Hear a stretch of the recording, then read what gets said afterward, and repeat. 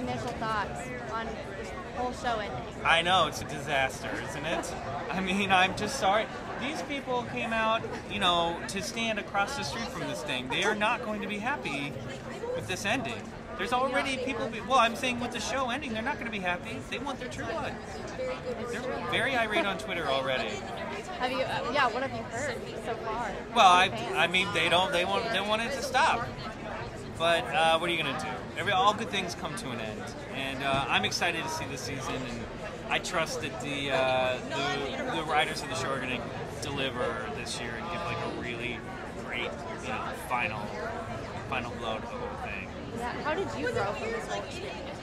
Well, hopefully I grew as an actor, and I, you know, made a lot of good friends, and felt like it was the first time that I felt like I was really part of a solid creative community in Los Angeles, which is always important, and that was amazing.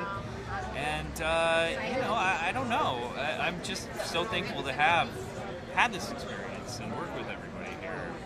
Well, any final thoughts about the whole thing? I'm a little sad. Now I'm a fan watching the show, and I'm sad that it's ending. But I'm excited. I cannot wait to see what happens this year.